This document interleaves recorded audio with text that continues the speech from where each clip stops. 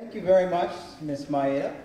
Everyone, I hope you had a great morning and lunch.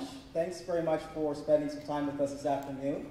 I have a big, long name, Dr. Jonathan Daniel Gallagher, but you can all just call me John. Can you say hi, John? Hi, John. All right. And also, please say hello to our panel here. You can give them a big wave and hi. I'm just going to briefly name them, and then I'm going to give them more proper introductions. We have Tanya, we have Celeste, we have Kate, Loveleen, Alexandra, and Cassandra.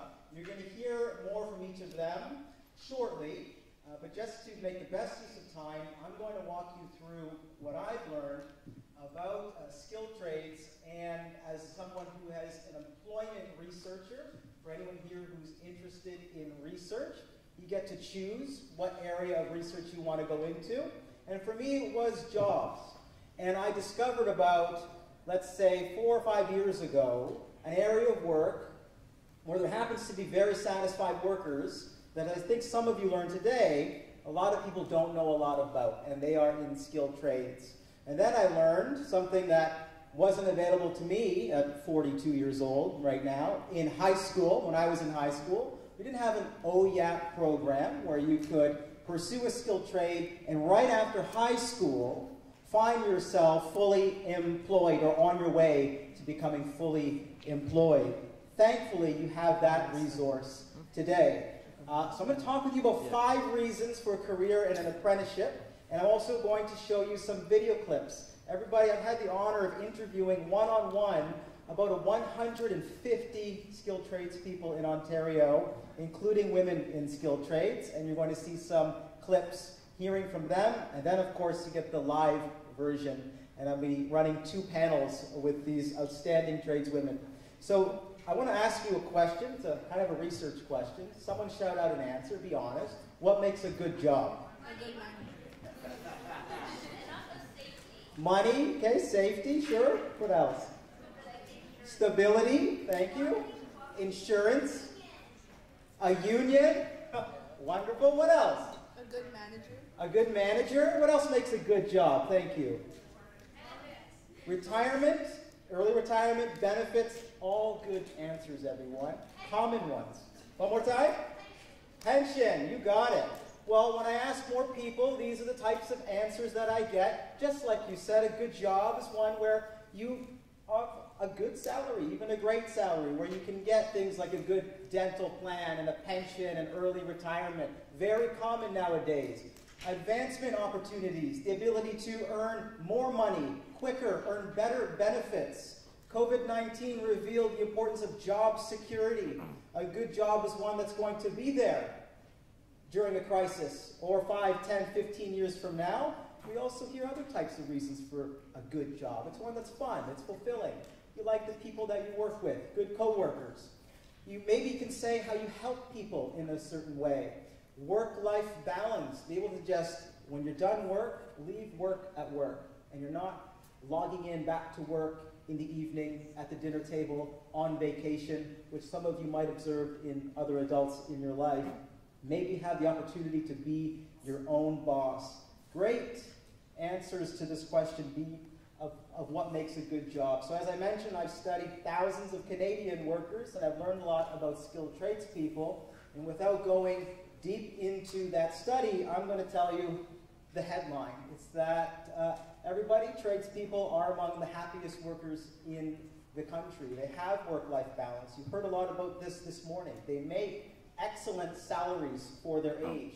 They're able to start their life early in their 20s, not negotiating how much longer they can stay at home and live with their parents into their 20s and 30s, but they are making investments in their adulthood, buying homes, buying condos, buying vehicles, going on long vacations, starting families earlier in life. Why? Because they can. Because they can afford to do so.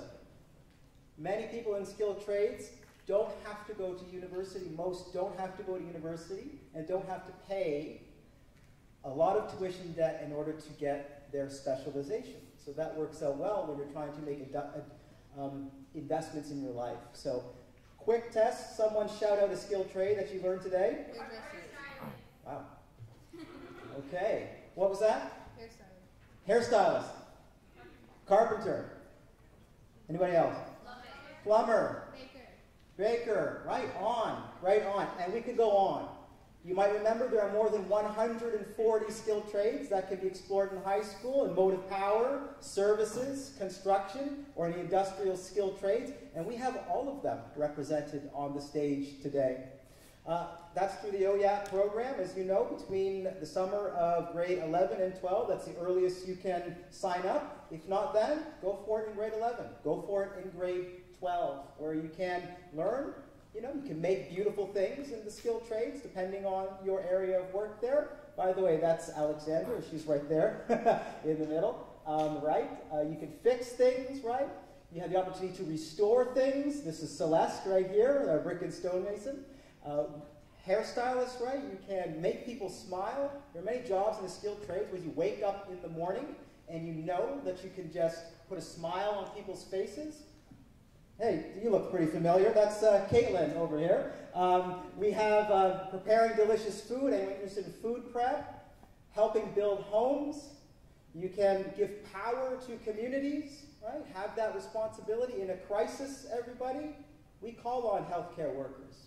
We call upon first responders. But many forget we call on electricians and plumbers and brick and stone masons and roofers to do the work that most people have no idea to do their own. And they have to call upon an expert who specialized, who pursued excellence in something that others weren't able to do. Control water like plumbers. Take care of vehicles like truck and coach technicians. We have one right here, my friend Tanya. Auto body apprentices. Operate those things that you used to play with maybe in the sandbox, the real world versions of that, like Larissa here, who's a bulldozer operator. You can coordinate projects. Skilled tradespeople are often asked to step up and do some project coordinating or become supervisors. So I'm going to now show you some clips just before I bring up our panels. And I'm going to just say one thing for anyone who forgot, right? You know, the path to a skilled trade starts with an apprenticeship. That's when you learn. You get a mentor, either an individual or persons that help you, train you. But you also get paid through a registered apprenticeship while you're going to class, while you're going to school. You earn money as you're learning. So that's going to be part of these 5 reasons to try an apprenticeship. One is you get work experience, right? For me, getting work experience when I was in high school was delivering newspapers. For others in your, in your community, it might be working at a fast food restaurant. It might be pushing shopping carts, working a cashier. There are other ways to get work experience while in high school through the Ontario Youth Apprenticeship Program. But don't take my word for it. Hear from some other young women who are about 15, 16 years old getting work experience. As an electrician, we test wire connections and voltages, troubleshoot electrical issues, and wire electronic components. I'm currently working in the wood mill, and a lot of what I'm doing right now is just observing different types of work, different machines, how they work, how to use them safely, and all aspects of carpentry. What I like most about my apprenticeship is the learning experience. I've learned a lot of things that I'd otherwise never get the chance to learn in a classroom setting, and it's been a really unique experience. All right. Different than the classroom setting. If anyone wants to get out of the classroom into a different environment, OYAP is the way to do it. You also get to work with your hands, and I call this an application of balanced intelligence. Intelligence, everyone, is just the ability to see patterns. If anyone takes an IQ test, you go to an IQ test, it shows you 4 things and says what comes next in this sequence, right? Well, it's just pattern recognition. And we tend to applaud those who see more patterns in words and in history and numbers. We say the academic types, they're the smart ones who see patterns in those types of things. We have to remember that there are people who see patterns in the real world. Someone sees patterns in how to take water from extremely far away and bring it into an entire city and into individual homes and hospitals and schools and rooms. Someone sees patterns in how the electrical grid works, without which we wouldn't have our civilization. Who see patterns in how to take ingredients that are so distinct and separate, fuse them together to make something delicious and nutritious. who see patterns in how roads and bridges are built and maintained over different weather patterns, how large machinery works and how to fix them, and more. Balanced intelligence, just as important as academic intelligence, and in the real world, certainly very, very important. So hear from a few young women talking about the benefits of sort of working with their hands. Here we go. About being an apprentice is you get to do both. You not only get to stand back and watch the mechanics, but you also get to be with them. You get to stand beside the mechanic and learn how they're doing it.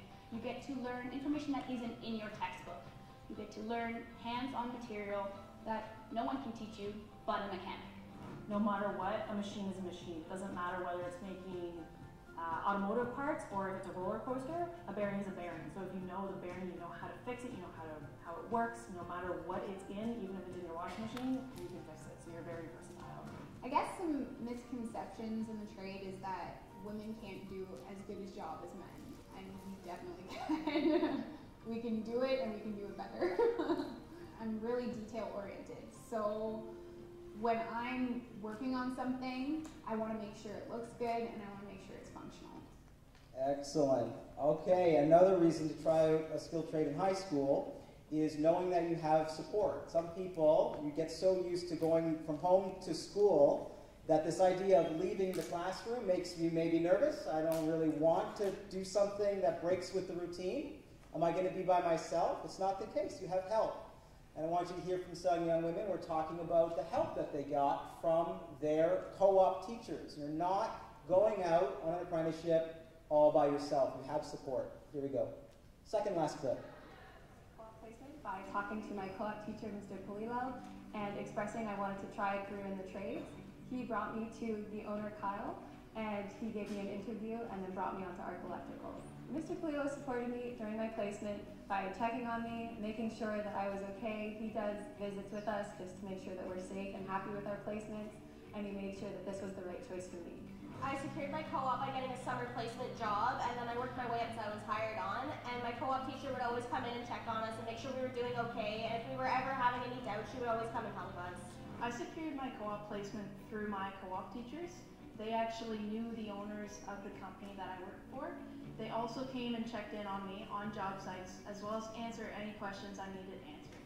There you go. So you heard from the young women themselves. They're not by themselves. They always have help. So learn how to run a business. Many people are wanting to be entrepreneurs these days. Well, you can get actual on-the-job experience learning from someone, often who is an owner themselves. Okay, we have examples of entrepreneurship on this stage as well. I want you to see now in this last clip of two individuals, two guys who graduated from a high school, from the OEAP program, started their own businesses, and now are hiring young people actually from their high schools. So full circle. You also hear from a few young women who have been inspired by the opportunity in skilled trades to start their own businesses. The apprenticeship program taught me a lot of things like patience, perseverance, and risk-taking. Now that I have my own business, I decided to partner with OEAP because I think it's a great way to get the students out of the classroom and into the workforce.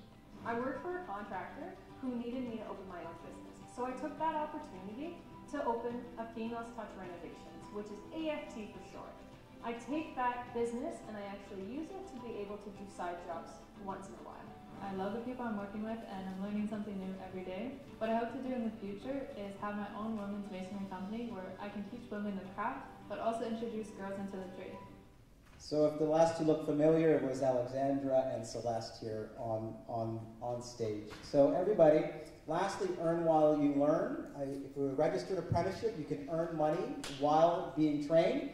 The average tuition debt, you want a reality check, okay? From graduation from college in Ontario, this is from Statistics Canada, $16,500.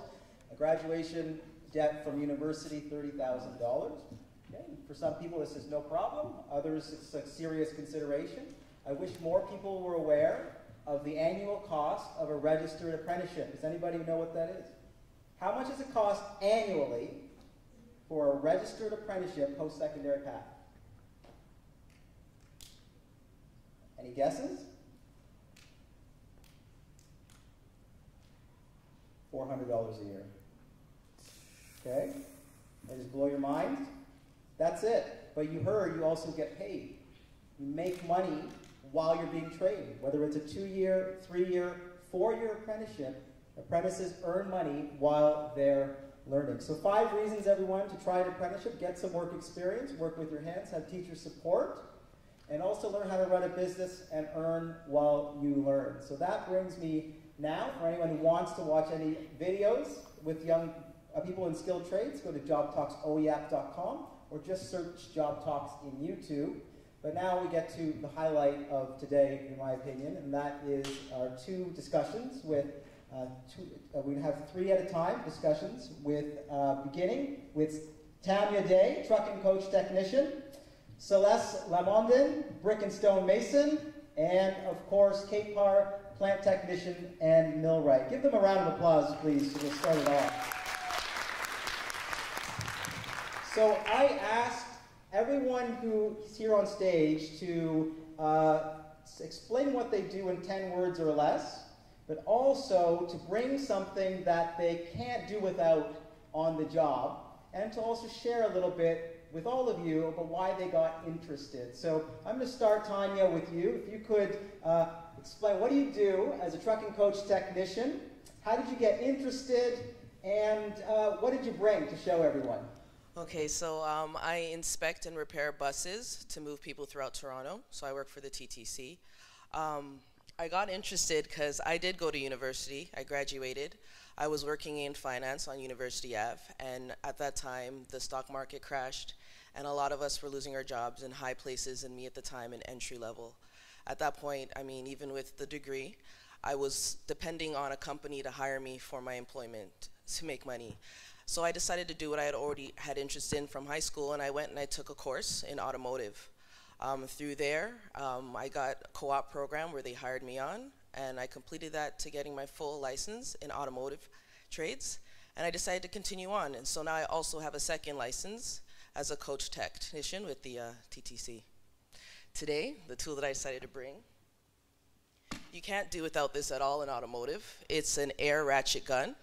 Through the bottom here, 90 PSI air inlet is put through the gun. It torques to about 7,500 RPMs. It can break away a bolt at like 2,200 foot-pounds. This is good for putting on wheel nuts, removing bolts on heavy suspension parts. It saves you on your wrist, all that force and the constant rotations that you would have to do, and it's also very cool and badass to use. You can't do without this. This is actually in Coach Tech now, moving out of automotive. We have even larger ones where you have to use with 2 hands. Awesome, awesome, Tanya. And Celeste, how about you? Oh, sorry. What do you do? Oh. How did you get started? And what did you bring? So, sorry, I'm a brick and stone mason, and basically what I do is I build and restore homes using brick or stone. And the tool that I brought is called a trowel, and basically it's like the extension of your hand. So we use it to scoop up mortar, and mortar is basically like the glue between brick and stone. And it just helps us like precisely and accurately lay mortar bed so that we can lay our units on top of it. And basically the reason I got interested in the trades is because I was working jobs from like 18 to 19, and I was always inside, and I really wanted to spend a summer outside, just in the sun, getting strong. And so I did a part-time job as a laborer, as a laborer for a landscape company. And basically I was introduced to the apprenticeship through my boss, and he told me, like, go ahead, try it out, see if you like it. And from there, I was working on residential homes doing new build, and then I started commercial new build, which are more schools. And after that, I went to Heritage Masonry, which is basically we're restoring really old homes in Toronto, and this is by far my favorite out of everything. Awesome. Thank you, Celeste. Love how you had to figure out which things to do before you ultimately discovered the area that you loved. Kate, how about you? What do you do in 10 words or less? How did you get started? What did you bring? All right, so currently what I do in 10 words or less, I say that I keep the lights on for Ontario. So my license, my red seal, is in millwright. I wanted to ask you guys, can I see by a show of hands who knows what a millwright is?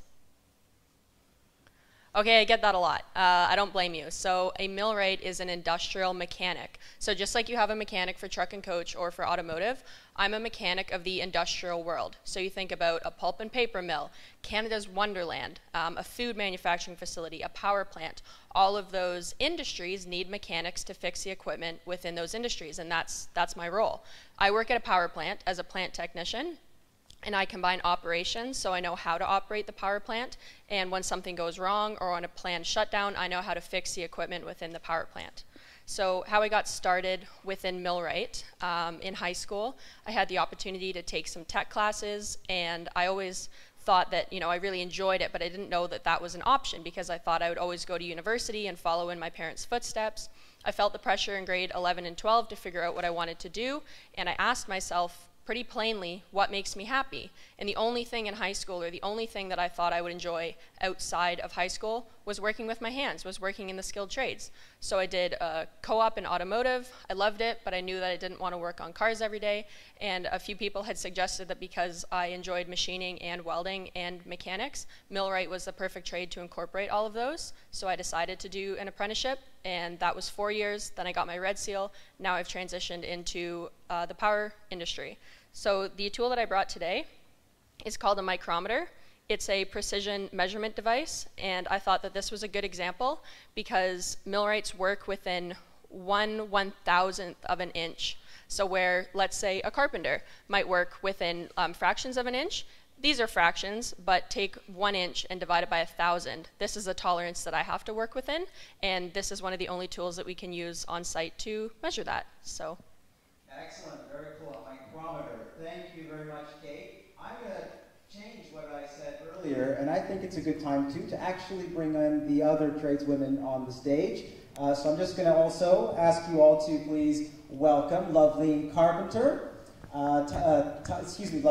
Loveleen Sarah Carpenter, Alexandra Wells, tile setter and business owner, and Cassandra Noseworthy, chef. Please join them. Give them a round of applause. Thanks, everybody.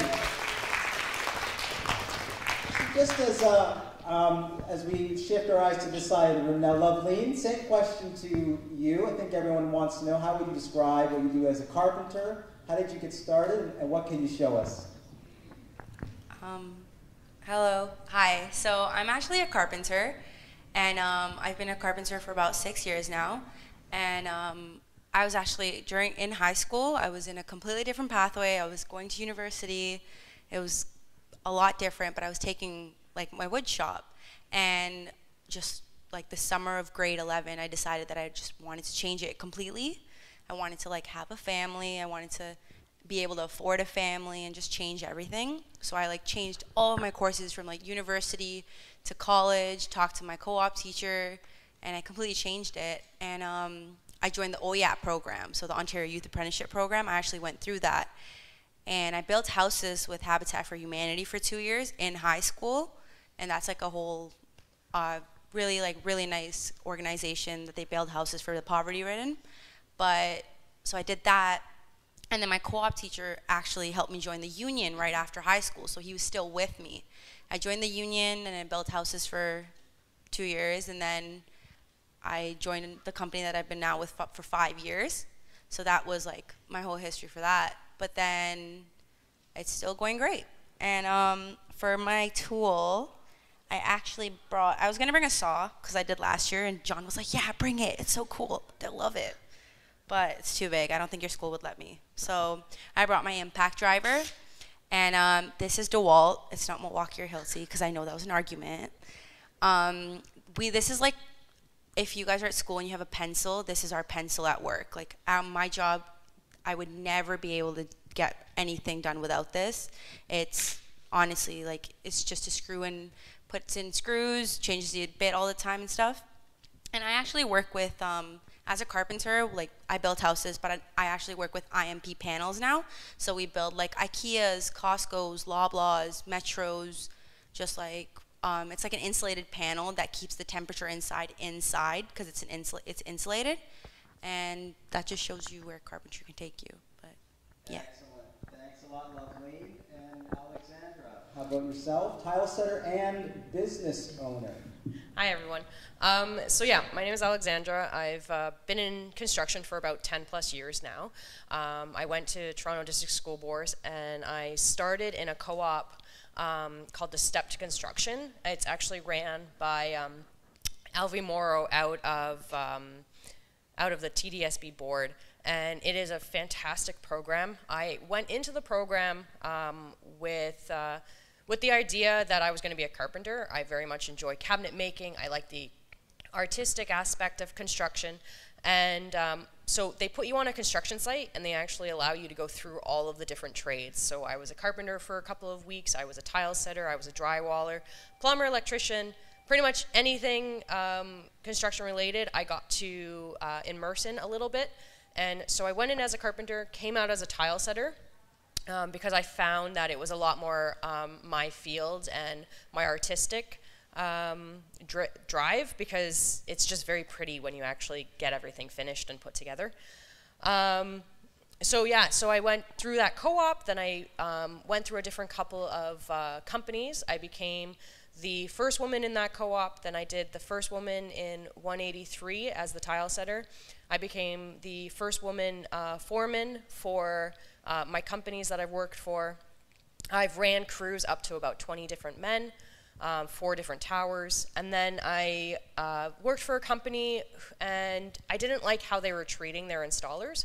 So I decided that, you know what, I do all of the things that are necessary to run the company, I might as well just open up my own.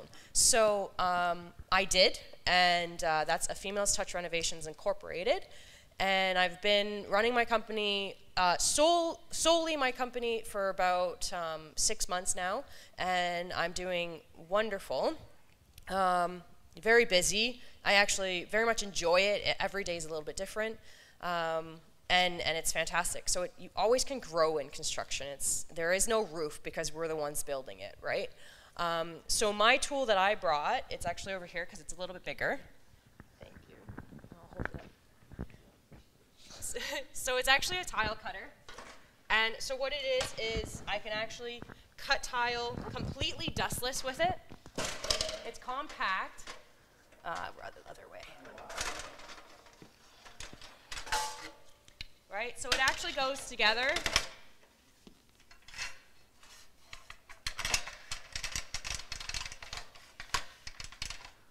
Right, so now you actually pretty much have a straight T-bar. So I can put whatever size I want, and without even needing anything, I can cut my tile, right? And so you pretty much have a brand new edge to it, and at that point in time, you're only measuring a little bit, right?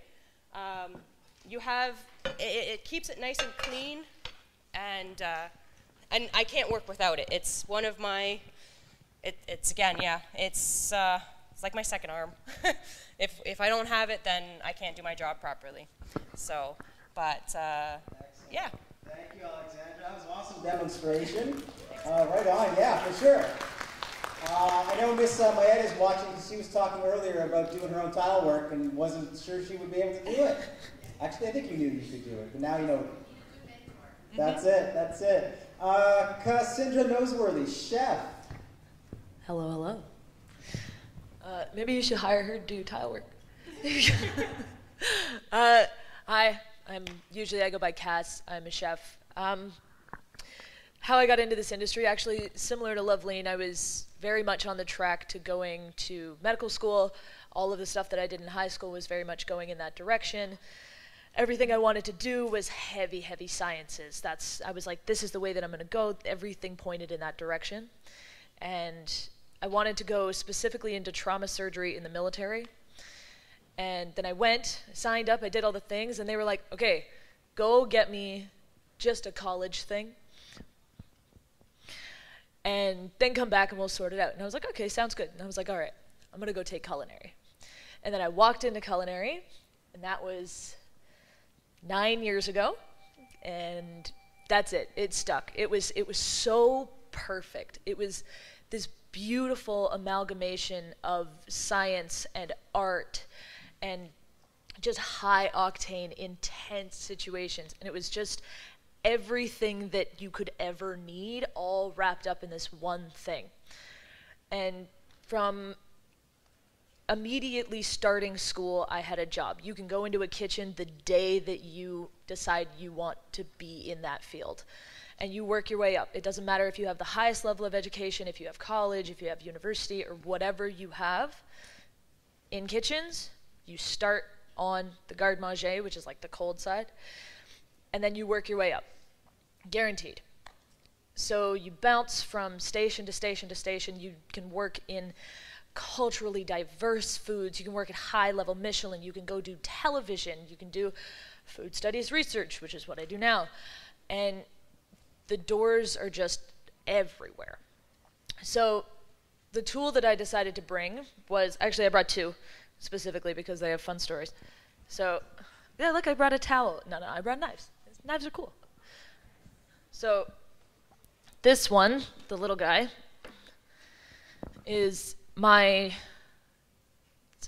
1.7 millimeter Gyoto. It has a full tang mahogany handle that is cured with beeswax. It is the skinniest, tiniest little thing ever. As like the rest of our tools, it is an extension of my arm. That is it. I won't go anywhere without my knives. They are essential to everything that I do. This one in particular, absolutely stunning, super gorgeous, cost me a ridiculous amount of money, and I love it dearly. This one is my Chinese cleaver. This is the one that I actually use all the time, and it cost me 20 bucks. Without a doubt.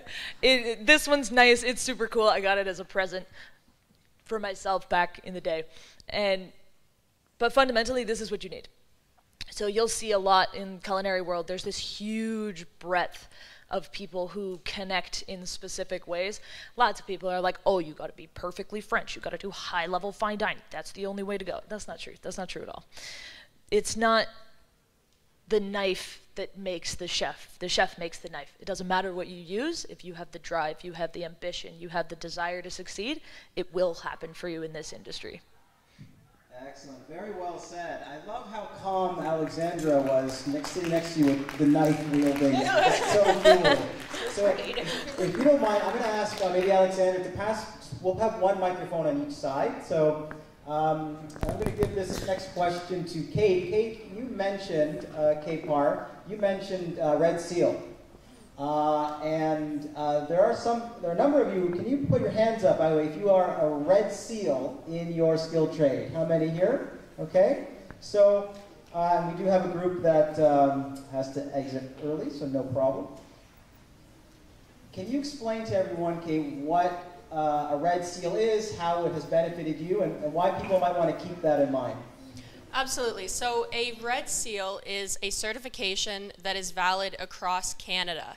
So a nice way that I like to explain it, a millwright is a millwright from coast to coast and pretty well around the world, because the skills that go into that trade are quite vast, but a machine is a machine, right? Let's take an arborist in Newfoundland where the trees are this tall and compare it to an arborist in British Columbia where the trees are maybe hundreds of feet tall. That trade is too different, therefore it's not federally or it's not nationally the same, right? So within a Red Seal, you could practice in Ontario, obtain a Red Seal, which means that you have finished your apprenticeship and then written exams. You have all your apprenticeship hours, your school, you pass the final exams, and then you're qualified within that skilled trade. So a Red Seal trade means that even if you learn in Ontario, you could move to British Columbia or any province or territory, and that certification would be valid. Excellent. Tanya, can you say a little more about Red Seal? Well, yeah, you covered basically everything, but I would say it's basically a free ticket to anywhere in Canada. I know someone right now who just accepted a position in Vancouver because they had a Red Seal trade that they could just move. I also know that through the automotive industry, compared to the US, they don't have anything that is to the same quality and standards as we do here in Canada. So you leaving Canada and going to the States with your Red Seal trade, you're highly regarded, and there's more doors open to you, and that also even converts over into Europe. So it's just another tool to have on your belt, freedom, empowerment as a woman in the trades. Excellent, great answer. Celeste, how has being a brick and stone mason been a benefit to you the most? What has it brought to your life? I would say the biggest benefit, which sounds a little bad, is the money that I've gotten. So before I got into the trade, I was not financially stable, and I very much had to do it on my own. I was living on my own, and I had to take care of myself, and I had to find a career that would support me in the lifestyle that I wanted. So when I got into the trade, because it is an apprenticeship, you are going to be paid like a certain amount of money each year of your apprenticeship. And then when I finished it, I think because of the company and the type of masonry I was doing, you make a very good wage. And so I would say being a heritage mason has given me financial stability and freedom, because now I'm doing things that I never thought was possible when I was 19. Hear that? Financial stability and freedom. Excellent.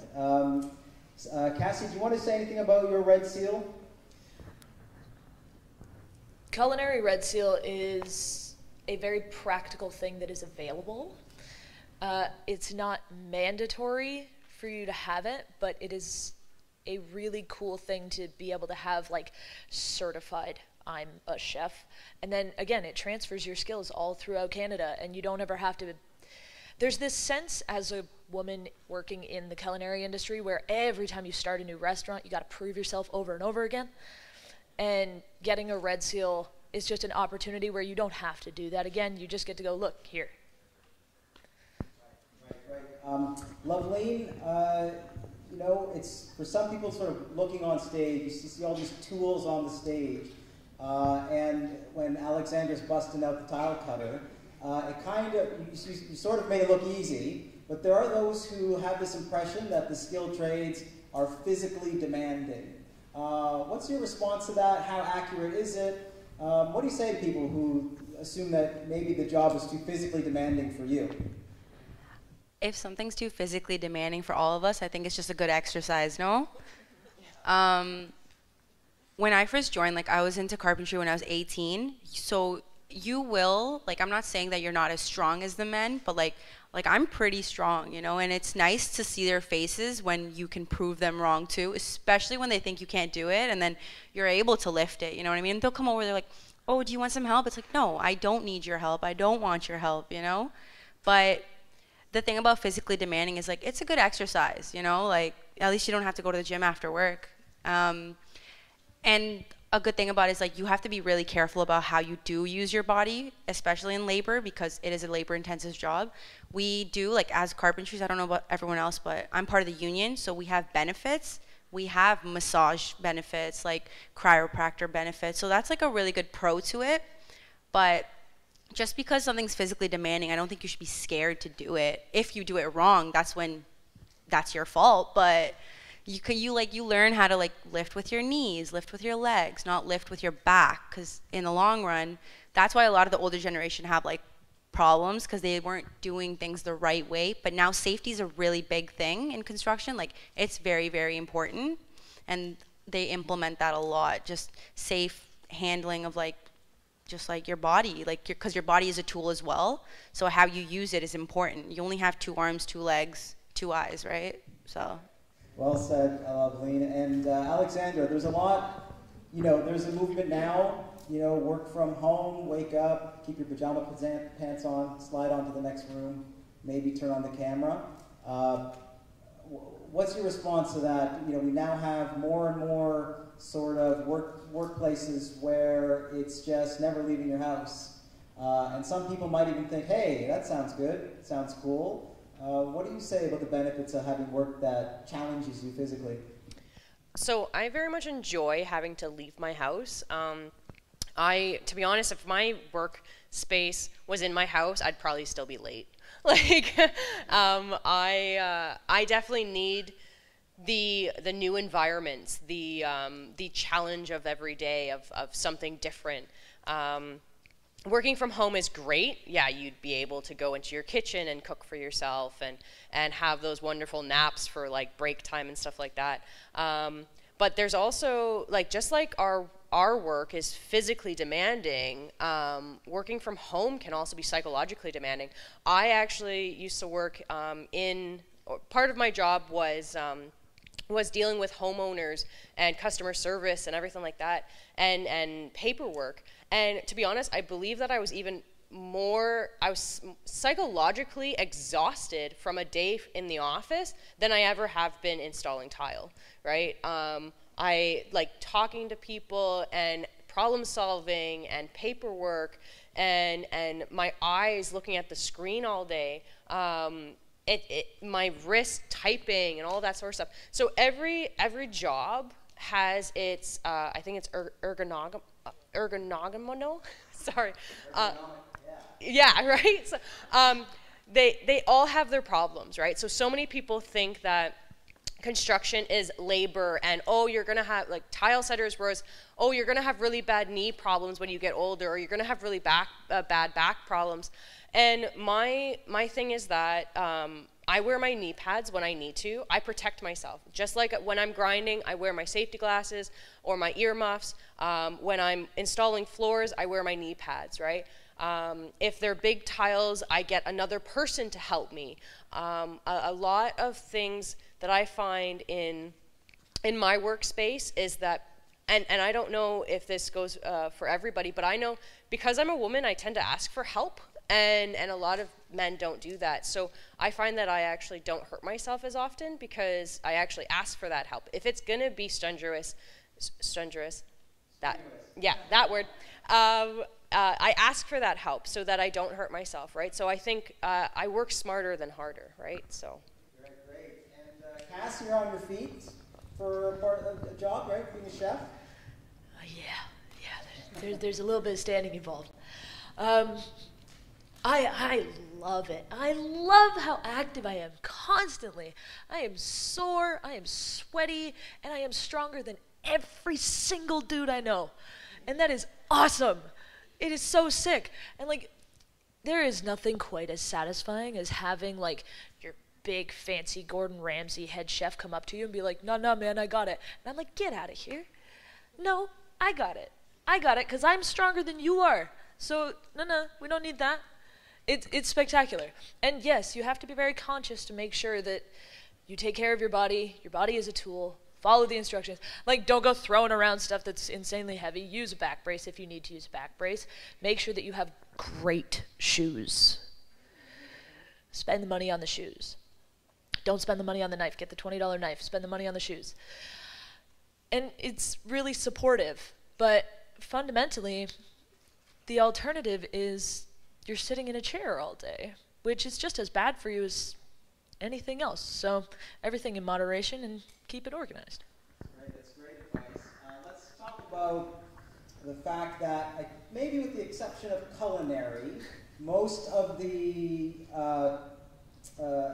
people on the stage here are in jobs that would be considered male-dominated professions. Culinary too, or culinary male-dominated as well? Oh my God, yes. So, Kate, start us off. What's it like being a woman in a skilled trade that is comprises mostly men? How are you? It's certainly interesting.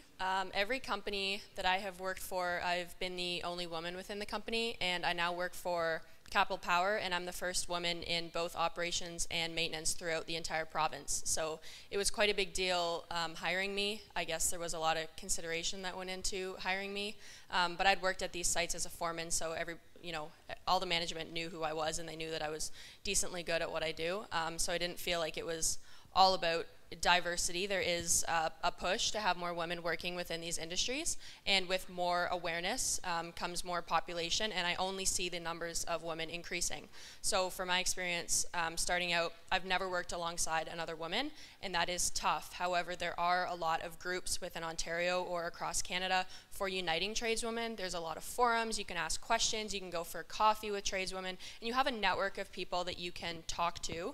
So the support matters. I think that matters truly in any career that you choose, having a mentor or having a support group of people who are similar to you.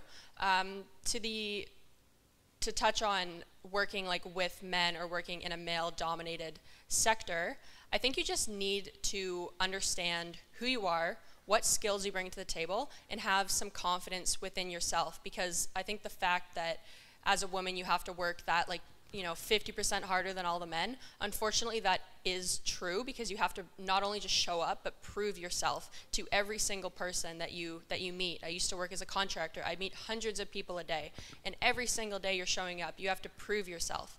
That is difficult, but you build so much confidence within your abilities and within yourself, and I know that there's pretty well any situation I can be thrown into, and it's a matter of, okay, this is what needs to be done, let's get it done. And I'll be honest, as a woman, that's incredibly empowering. Awesome, very inspirational, especially that you are the first woman to be offered that position in Ontario. Amazing, right, everybody? Celeste, you work around a lot of men too, for sure, as a brick and stone mason. How has that been? I would say in the beginning, it was not inclusive at all. I was rejected from a lot of jobs, and this was, I'm not trying to bag on the union, but this was in the union. But the union, I have to say, if you're going to go into it, they are being more progressive and they want women. But in my experience, it was very challenging in the beginning. And what happened is I would change companies. As soon as something would happen and I knew I wasn't being respected, I would go to another company. Like, you can drop them, you have your skills, and you take it somewhere else. And then I got to the company that I'm currently at, and it has been amazing. Like, he's given me so many opportunities to learn. He has pushed me so hard in the trade. And I think the biggest thing here is find where you're welcome. Because I couldn't, again, like, imagine being where I am now for all these small things. Without him, I wouldn't be the Mason I am today. So again, find that support. Good advice. Remember that you can always find, if you ask, you don't know unless you ask for that help and that support. Tanya, at the TTC, yeah. How's it going there?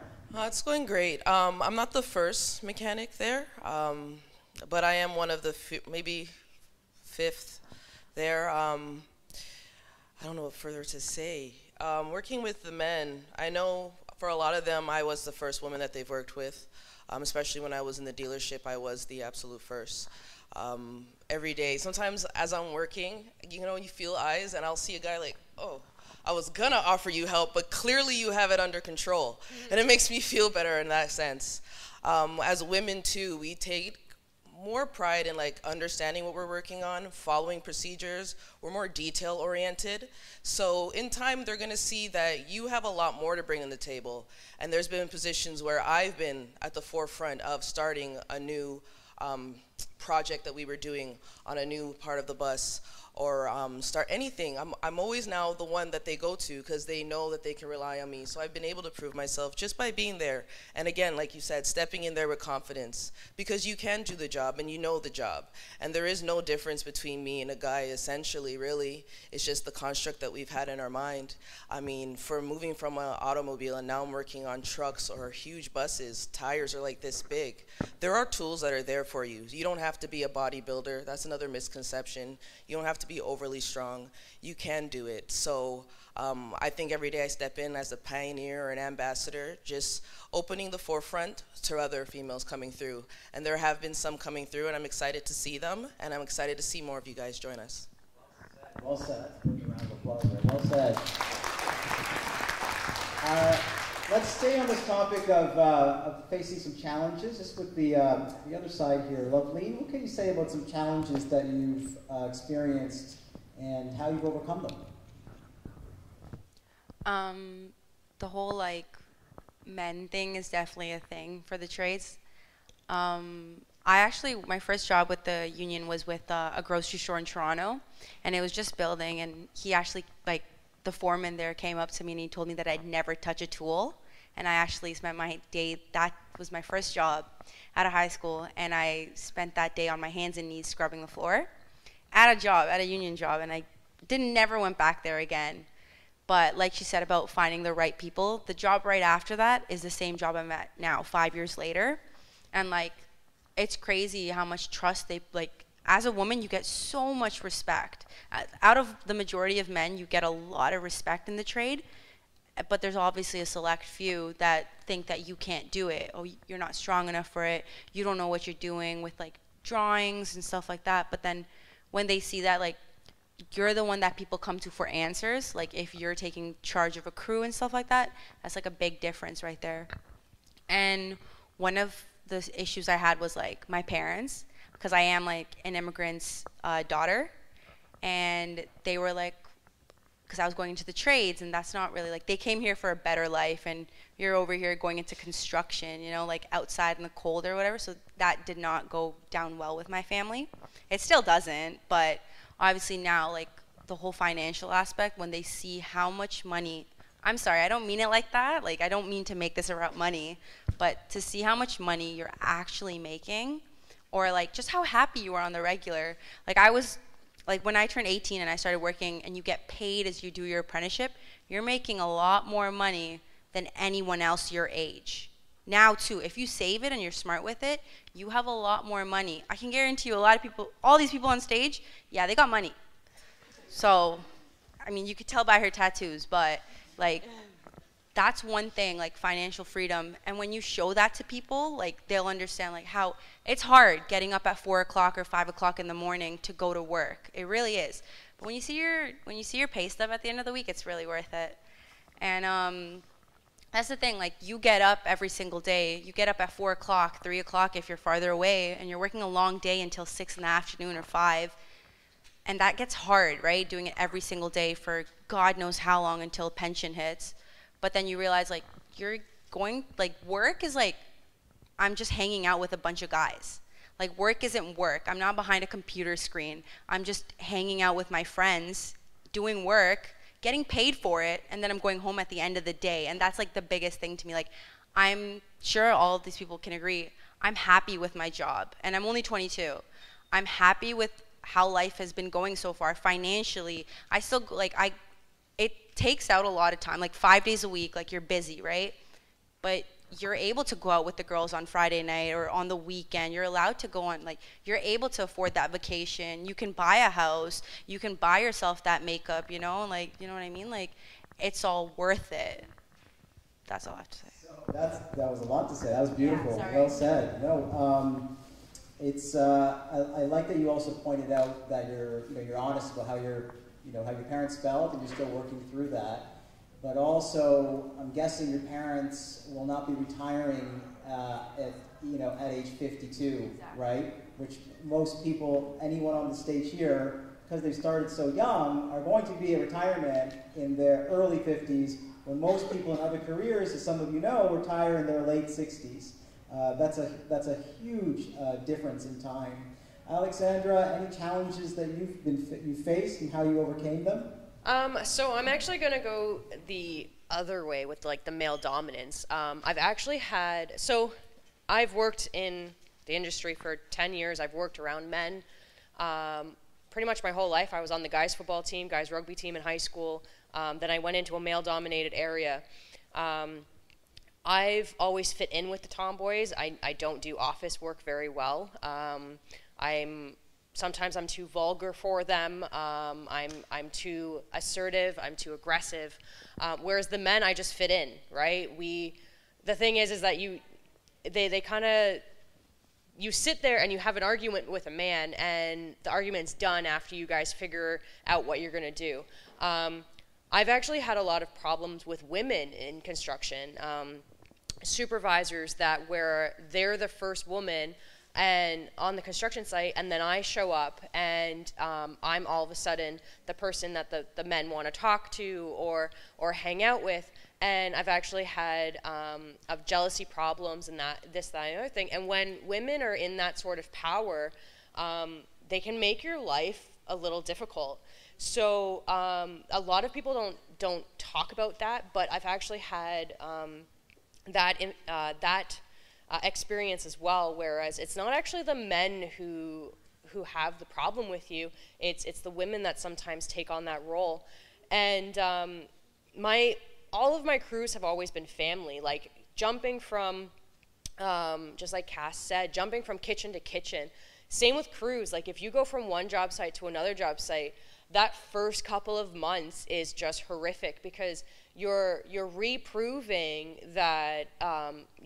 Especially when I was in the 4-woman position, if I ever had a male beside me and we walked up to somebody and we had something to discuss, they were always going to talk to my male counterpart instead of me first. And it was wonderful looking at the look on the person's face when my counterpart would be like, no, no, no, I'm not in charge, she is, right? And they'd be like, oh, right?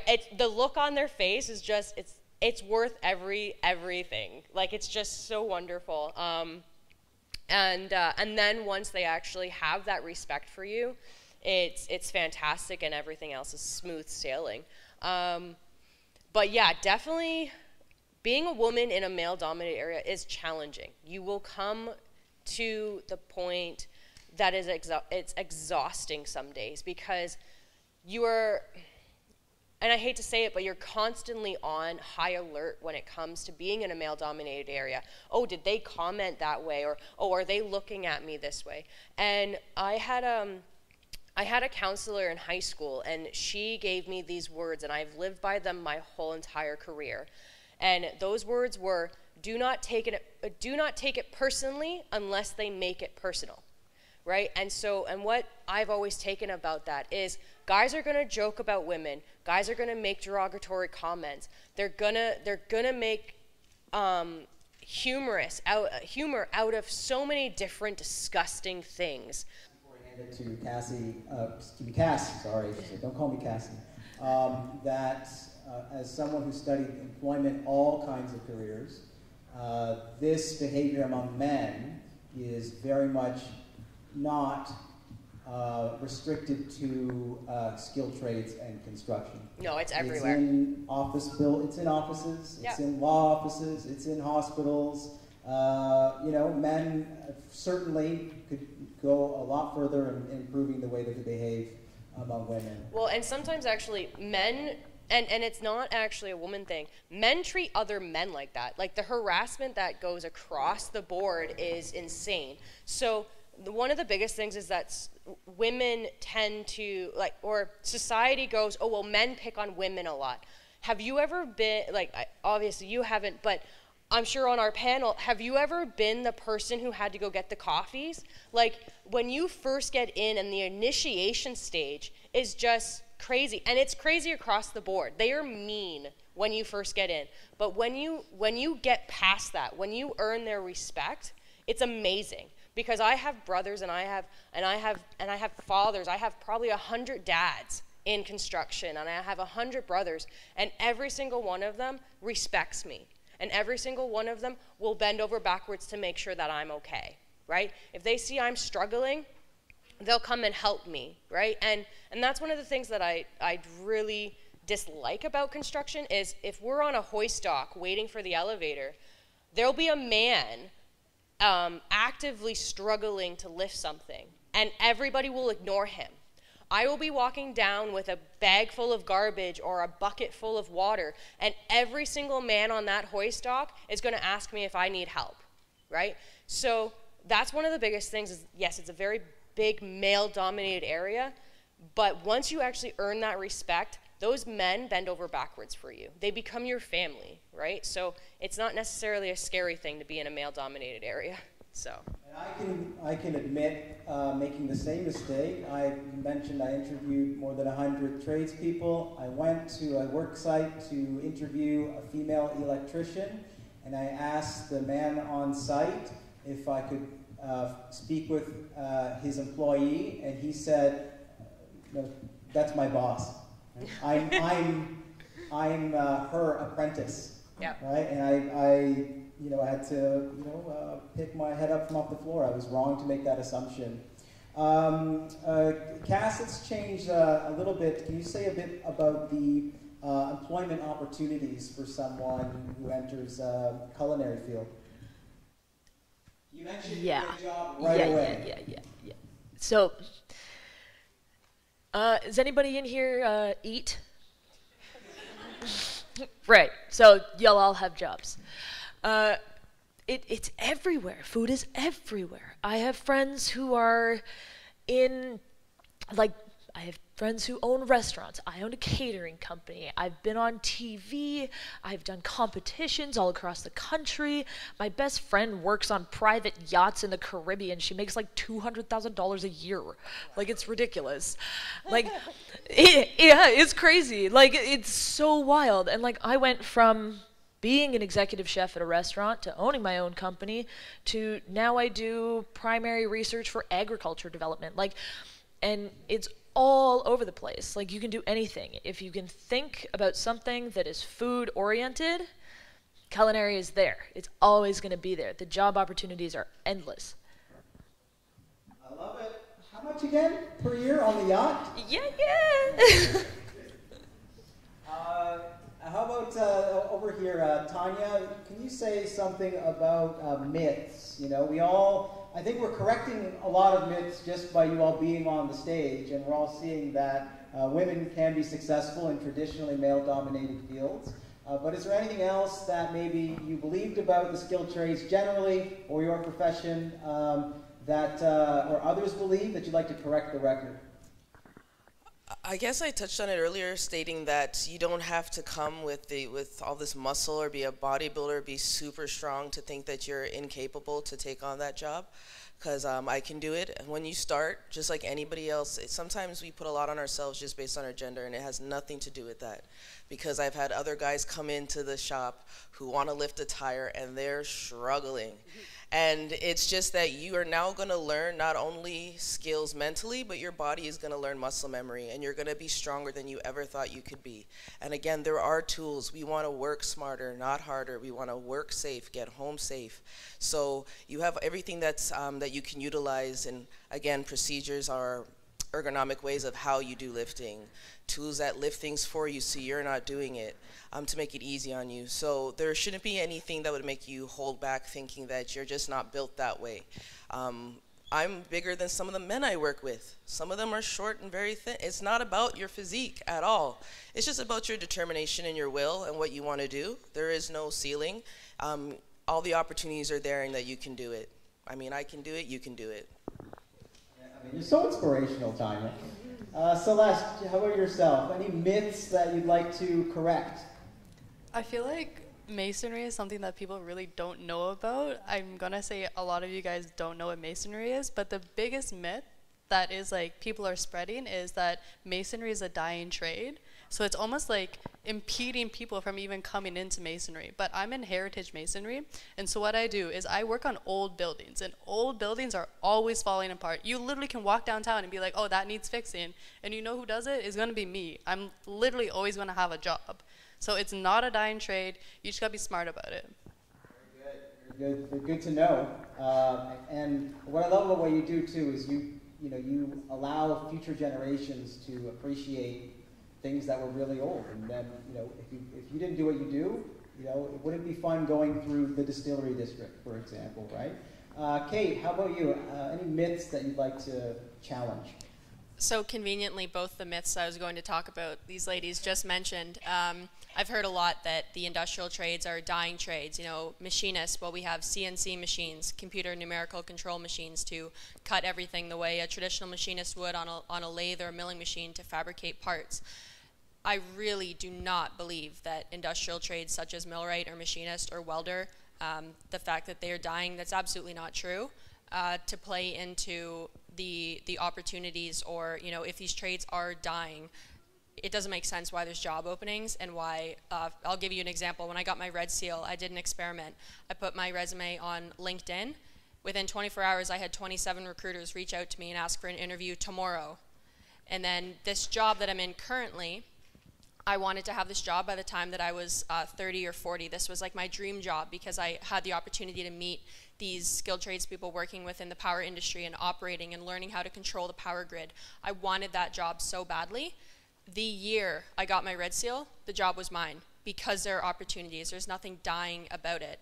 And as well, to play into the physical demand, I want to make a point within the millwright trade. It's really interesting the amount of people that I've met who compliment me for being small, like having small hands, for being nimble, because there is a huge dynamic of the trade. Again, working in thousandths of an inch. A lot of men aren't interested in learning that. They don't want to do that. They just want to pull chain falls and use sledgehammers. There's a dynamic of the precision elements and being able to fit into tight spaces, being able to weld because your hands are small enough to fit into tight corners. It's certainly not a myth that you have to be big, that you have to be huge to participate in these trades. There is a place for smaller people, like in frame and inability with your hands, and there will always be jobs that's never going to go away. Excellent. Jump in. I just wanted to say one thing in regards to the availability of trades. There is such a high demand of trades because people have been looking down on it as if it isn't something that requires so much skills. Like for me as automotive, I have to know some sort of plumbing for the hydraulics. I have to know electronics and electricity. I have to know HVAC because everybody's vehicle has AC and heat in the like there's so much that you have to learn. And because everyone was being steered away from it, right now, you can just drive down certain streets of Toronto and you'll see billboards, signing bonus of $2,000, BMW signing bonus, just for them to sign you on. You're automatically getting $5,000 in your pocket. There's not enough of us. As well as earlier speaking about, it's only $400 to do a semester. You only have to do 3 different segments for your apprenticeship. On top of that, you get $1,000 grants given to you just for being a part of it. And I don't know if they're still doing it, but for women, you were getting $3,000 per year just for being a part of it. They're throwing money at you, literally. They're begging you to come into the trades. You start from out of high school. Everybody's working at a fast food job, hoping. When you have your friends, you're making over $20 in your apprenticeship. School is paid for. You come out. I'm making over $50 an hour. Like, I'm making good money. The hours are constantly there. Pandemic, there wasn't a time where there wasn't any need for the job. Everybody's going to need to move. Everyone's going to need their buildings to be put together. Everyone is going to need tradespeople. So they're not a dying trade. If anything, right now there's a drought, and they're looking for you guys to explore and to get involved. Excellent. Well said. There is a drought. We have time for a few more questions, but we also want to open it to anyone in the audience who might have a question. Not everyone on the stage might be available to talk with individually, so make sure if you have a question, you ask it now. So I just want to start to wrap up by asking Loveleen, and everyone else here. Actually, Cass, keep the mic. Let's start with you, Cass. What advice would you have for students whose parents might be uncertain about the skilled trades, and what should those young people say to their parents? So, I guess from personal experience, my parents drove me really, really hard. They were like, okay, you're going to go to university. You're going to be a space doctor. Do it all. And I was like, okay, no, I don't want that in my world. What I want is something that I can touch, that I can hold, that I can affect, that I can practically change. And now, I look at my life and I look what I do, and it's a totally different universe. I still get to function within the boundaries of the scientific interests that I had. I still get to do all of the artistry that I love to do.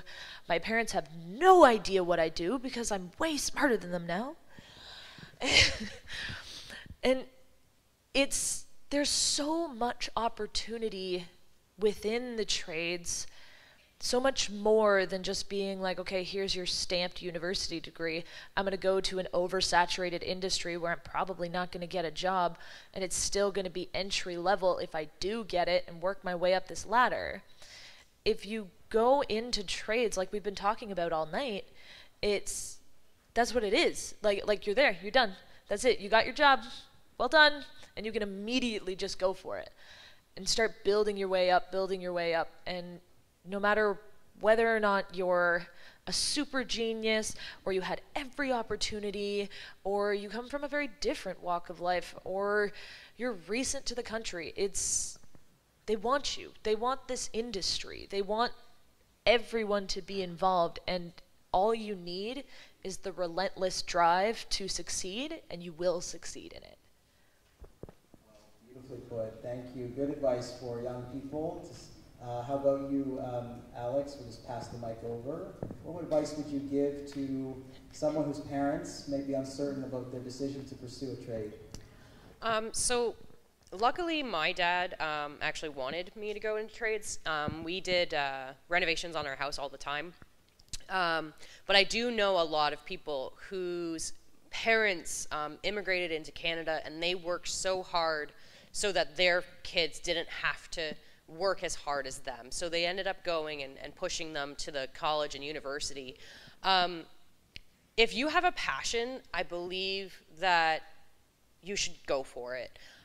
Even if you end up on a very long path to that passion. Lots of people end up in college and university and they drop out halfway through and go into trades, or they graduate and then have thousands upon thousands of dollars in debt, and then they end up in trades. So what ends up happening is that you end up there anyways. So yes, your family may not agree with it, but educate them, right? Like sometimes, yes, it's like hitting your head against a brick wall sometimes when it comes to family, when it comes to parents. But try to educate them, right? Bring home pamphlets. Go on the internet and see what the wages are. Because so many people, and I know that we've all talked about money, and it's not necessarily the only aspect in trades, but if you go on the website, it will actually tell you how much most trades make on an average career. And what will happen is that, because what happens is that so many people are like, oh, well, trades are dirty, trades are for stupid people, trades are hardworking and the last chance. And it's not. It really should be one of the first choices that you make, especially if it's something that you really want to do, right? Because there's so many things, and even with all different types of trades, there's so many different aspects of it, right? Like building a building. I know hundreds of people in that setting that don't get dirty. Their pencils or their drawings or their inspectors or health and safety. Yes, they have the boots on. Yes, they have the hard hat. Yes, they're in construction, but they don't get dirty. They don't have to physically. They're not manual labor, right? But they are a part of construction. There's so many different parts, and parents always look at, oh, well, I don't want you to work hard. I worked hard so that you don't have to. And the thing is that, yes, they're trying to protect you, but if it's something that you are passionate about, you're going to be happier in the end, and you're probably going to get there at the end anyways, but it's just going to be a longer path. So if it's something that you really are interested in, educate yourself about it. Try the co-ops. I know now you can, well, even before, you could do 13, I think you do 14 years of year 14 and stuff. There's pre-apprenticeships, all that sort of stuff. So even if you stay in high school a little bit longer, but get into those OYAPs and those co-ops and all of that, try the different things. I know you can take co-op a few semesters from, I think, grade 11. So try it out, right? Like if you don't like it, then okay, maybe change it out. But yeah. I love this comment often from parents too. They say, I really worked hard, so you wouldn't have to work hard. If you think about it, the people that everyone in this room actually really admires, your heroes, whether it's an Olympian, a professional athlete, content creator, business person, they work hard. It's the one quality that we really actually respect in people, and we should be emphasizing that. Levleen, what have you learned from your discussion with your parents? How would you advise young people to talk with them?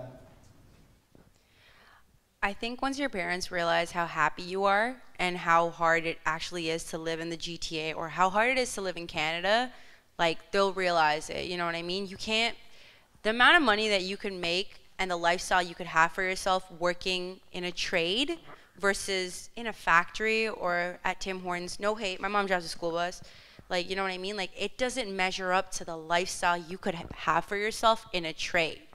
And once they realize it and how much it's worth it, they'll be there for you.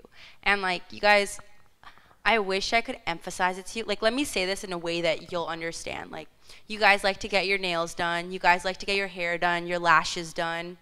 You guys like to get your eyebrows done, right? Like, I know. But you don't realize that every other girl around the block does eyelashes. She does nails. You can't be one of those girls because you're not going to make enough money for the life you want to live. And I say that to my sisters too, because I'm only 22 and I get it. Like I want to get my nails done. I can't because I'm in a trade. But like your lashes, like every other girl around the block does lashes on her Instagram page, on her TikTok, okay? You're not gonna get enough clients because there's so many girls out there that do it. So you guys, like, they're gonna keep on bringing their prices lower and lower and lower until you're not making anything. You know what I mean? That's not a competition because there's too many of them out there. How are you gonna make a life, you know? Like, there's trips out there. You guys wanna go on trips, on vacations with the girls to Mexico. You're not gonna be able to afford it. Like, it's sad to say, you know? Like, houses are expensive. And like, I wish I could get you guys to understand, but you'll understand yourself in like 10, 15 years, honestly. But it's a big deal. Like, the trades are giving it to you for free. And if you start now, like she said, she's making $50 an hour. What's minimum wage? 15?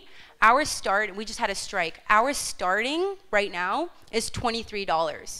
$23 to go and sweep with a broom. You're sweeping.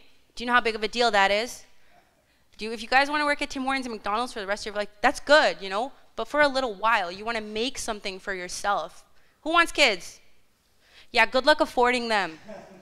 Good luck affording them in Toronto. That's what I have to say. Houses are 1 million, a million, 1.2 million. You know what I mean? If you don't want it, like, if you don't think about this now, I'm not trying to stress you guys out. Later on down the road, when you're 25, 26, you're gonna see what it was really worth. Like, this talk right here, you guys are on your phones and stuff like that. I was you, trust me. Good luck. Use your brains. Think hard. That's right. Cass, do you have something to add, or? Yeah. Oh, yes, a round of applause there as well. Thanks, just briefly, Cass. Just quick, I want to throw in that in culinary industry, you get paid to travel the world to go cook for other people. Like, a lot of money. Like, I'm literally going to Japan for 3 weeks, like, at the end of April. I've been everywhere. Yeah, I'll put you in my backpack. Just, like, if you want to travel, if that's part of your world. Absolutely. All right, just last question. Kate, I'm going to start with you. If you could give your former high school self one piece of advice, what would it be? These ladies beside me have some wonderful advice, so I'm not going to share their advice. They can share it. But I would say keep an open mind to the fact that your career is not going to be as linear as you believe. I definitely thought that when I was your age. So putting myself in your shoes, I thought, what do I want to do for the rest of my life until I retire and then I'm going to die? It's honestly not like that. Once you get out into industry, if you choose an apprenticeship, after college, you'll find a job. You'll figure out the paces of your career. You don't have to believe that you're picking this one trade or this one pathway for the rest of your life. Keep your mind open to opportunities. Stay positive. Everybody you meet, shake their hand, make a good impression, and you will be shocked at the opportunities that open up for you. Wow. Great, great. Thank you. Okay. All right. Celeste, no pressure. What advice do you have for your former self, for your former high school self?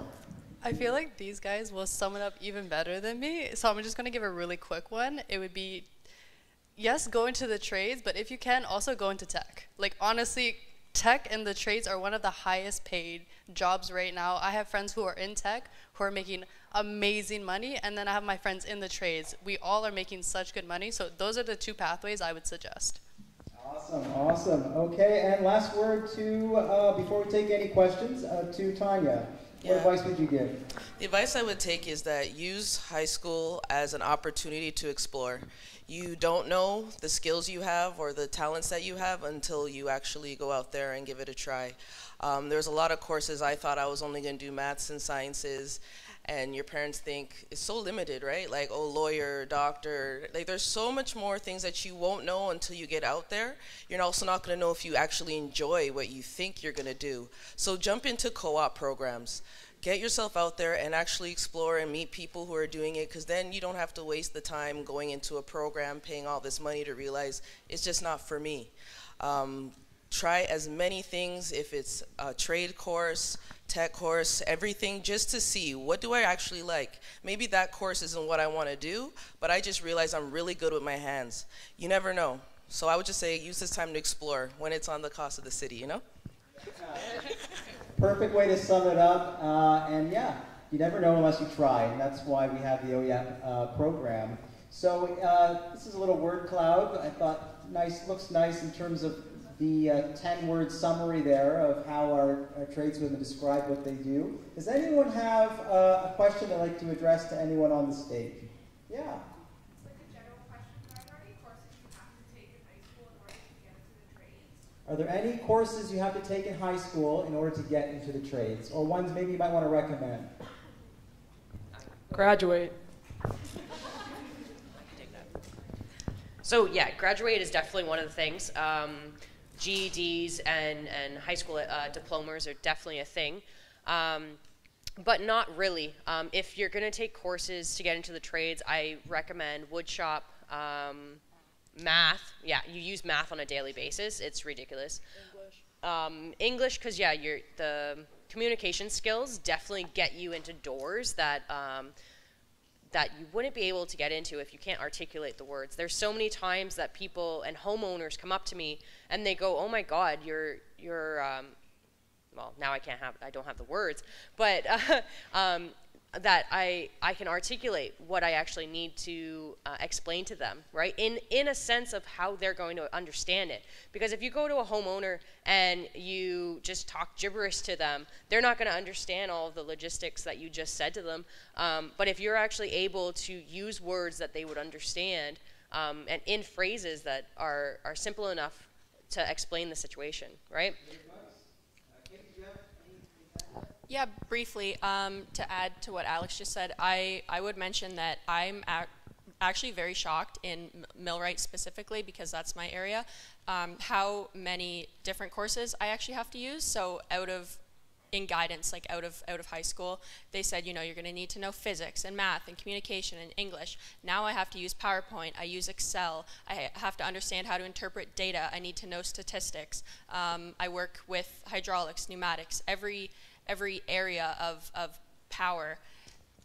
I would say take the tech classes if you're interested in trades, enroll in tech, because this is an opportunity to try it out before you do it professionally, but also keep an open mind. There's a lot of stuff that I blew off in high school and said, I'm never going to need to know that, and now I use English or communication.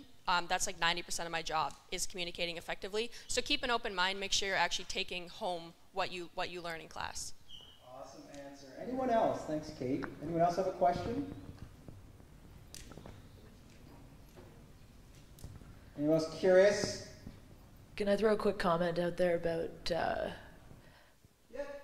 prerequisites? You don't need it, but it's extremely helpful if you can get some public speaking experience, in my industry at least. A cool thing about chefs is I probably don't need this. You'd hear me outside. Like, the amount of projection that you learn in a kitchen, because it's loud, it's so loud, and you gotta hear your voice as far as possible and as clear as possible, because you work in milliseconds. And if you make a mistake in a millisecond, it sets you back and it stacks up, and then everything falls apart and it's a disaster. So if you can get good at public speaking and general communication and learn that just because you're a girl doesn't mean you need to be quiet. Wow. Good. Question or update from, yeah?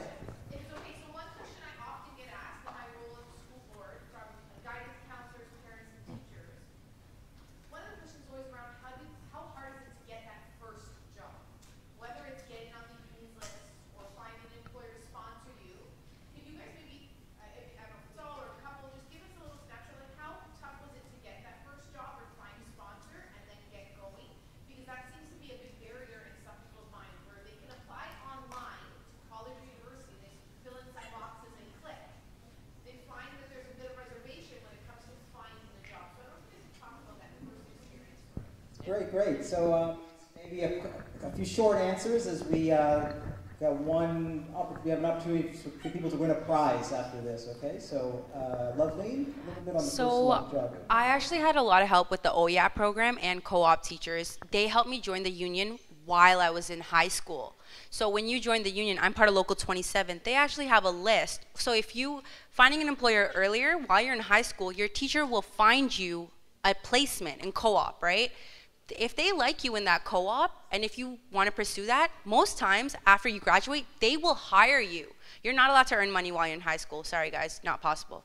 But when you graduate, they will hire you because they've already taught you everything you need to know, and they'll pay you. That happens with a lot of people. So now, say that they don't hire you and you're on the union, right? I don't know about non-unionized people. That's when you have to find your own job. When you're on the union, like Local 27, there's a list. It's called the out of work list. And that list, I was on that list for 5 days. No, not even, maybe 2. Job. Because when an employer wants, like, they'll like call, there's like terms before Red Seal. There's first term, second term, third term, fourth term. The higher the term, the more experience you have doing something, and the more you cost. So an employer will cost, hey, I need 4 term 1s. They'll look at the list, whoever's on the list gets shipped out. That's how fast jobs are. And you know how they're talking about, sorry, this is a little long. You know how they're talking about how it's a dying trade? The only reason it's a dying trade is because no one's going into the trades. And we just had a strike. The reason trades pay so high is because no one's going into it. So it's hard to find people to do that job. That's why you will get paid more. And that out of work list will get you shipped out to jobs, no problem. That's union. And thanks for giving the shout out to OYAP as an excellent starting point. Anyone inside? Co-op. Co-op is the perfect way for you to get your leg in. You're there to learn, and they don't expect you to know a lot because you are just getting your first steps in there. But showing your determination, your eagerness to learn, that you have interest, is a great way for them to look for you after your school semester is over, to possibly think of you as hiring you on. And that's how I got my foot into the door with automotive, because I was there ready to learn, and they saw that I was eager. That co-op position turned into a job, and then my employer was willing to sign me on as an apprentice. And it wasn't based on anything that I had taken in school. You do need your high school diploma, but it's your willingness to actually work, because they want to know that if they're going to take the time on to hire you, and if they're going to give some of their manpower to mentor you, that you're a sponge, you're ready to soak it up, and you're ready to apply yourself. Because again, it's not a lot of us there, so they're looking to get their workforce up and running. Everyone, please join me in a huge thanks to Tanya, Celeste, Kate, Loveland, Alexandra, and Pat. Lovely. Please stay where you are, panelists and everyone else. Before I ask Ms. Mayetta to say a few wrap-up words, we'd love to give you an opportunity to win one of 3 $100 gift cards to Marks. And there's an entire group that left, so your odds are better, right? So if you complete this, you can scan that. It'll take you to questions. You have just 5 questions to answer. What? And if you want to be put into a draw for a gift card, just put your email.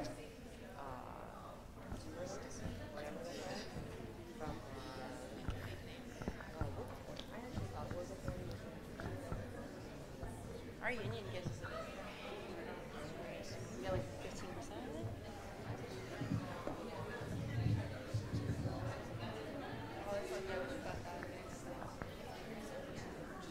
Yeah, that's crazy. Wow. Our union only gives us orthopedic. So, but if you know the right guy, you can do that, right?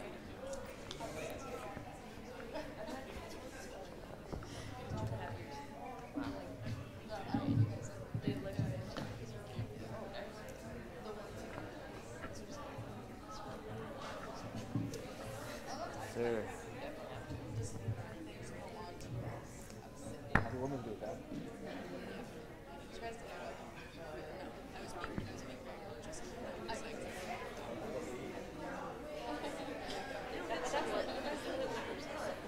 Yeah, well, and that's the shitty part, right? Like, because remember all your in high school, right? Like, you have to sit in the auditoriums and this, that, and right? Right? Like, but then, like, one of the things is like, well, what do you talk to? How do you talk to them? Well, do you want me to live in your house until 40?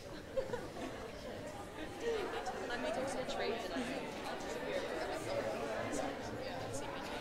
So everybody, just as you're wrapping up, I'm going to ask for your attention just for the last few minutes because the bell's going to go. I wanted to say thank you for being such great participants today. I know it was a very long morning and a long day, and we got a ton of great information, but you guys really were engaged and listening, and I appreciate that. I know it can be hard without those breaks in between class to check in and out. I wanted to also say thank you so much to our panelists, our experts, our tradespeople, so if you can help me give them a round of applause and say thank you very much. I appreciate them taking the time out of their day. We sort of heard it over and over again today, time is money, and they took time out of their day to be here with us and to share their story, to maybe inspire us and you on your journey, so thank you. Thank you to John, who took time to work with our panelists and to help coordinate the event today, which we are eternally grateful for our partnership. And thank you to Mr. DeSantis, Mr. Samaria and his team who came to record it, and everybody else that was involved here today, and your teachers for registering you and for getting you here today. So thank you, thank you, thank you from OYAP and TCDSB, Experiential Learning, from Job Talks. Thank you for being here. Everyone, please join me in thanking this wonderful, wonderful, thank you.